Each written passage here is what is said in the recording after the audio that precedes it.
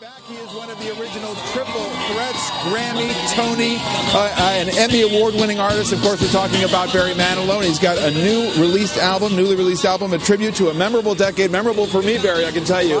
That is the 80s, and it's the greatest songs of the 80s. Barry, good morning to you. Good morning. I think you can do it. I think you can do it. I'm trying to play piano with my gloves on. and if you can't, I'll just lay across the piano. So, okay. Hey, you've had such great success with these decade tribute albums. What about the 80s really grabbed you that you wanted to do? The melody. I didn't think the melody was still there. I knew the melodies were there in the 50s, in the 60s, and even in the 70s when I had these hit singles. But the 80s, I thought the machines had come in. I thought the groove had come in, but I didn't know that there were that many melodies left, like Open Arms. Right.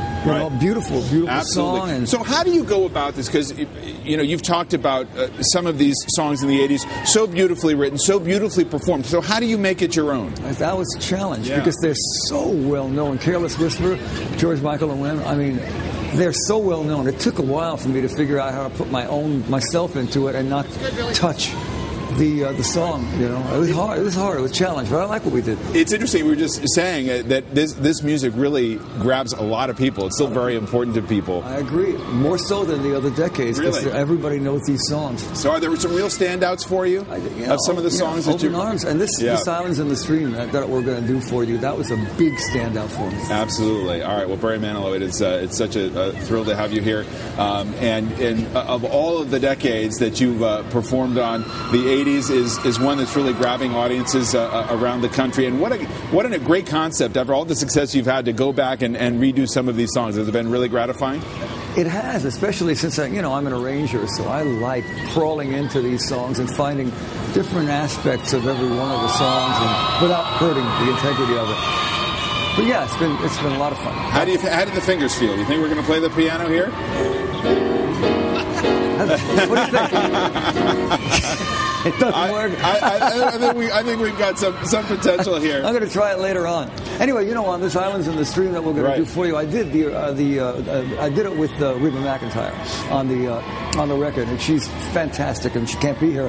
So I found 3 or 4 of the most fantastic singers that I have ever found. They just happen to be the 4 singers that work with me every night. So we're all 4 of us are going to do our rendition of.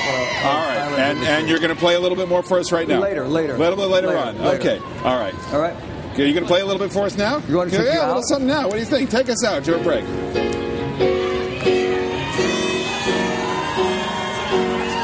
Okay. I think people are clamoring for Islands in the Stream, and then we'll go to a break. How about that? Okay, let's do it. Let's do Islands in the Stream. Whenever you're ready. All right? Okay, whenever you're ready, guys.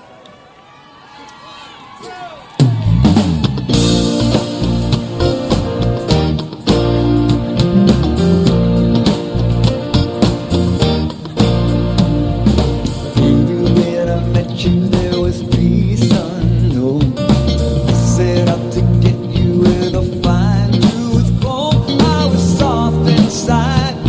There was something going on. Just something to me that I can't explain.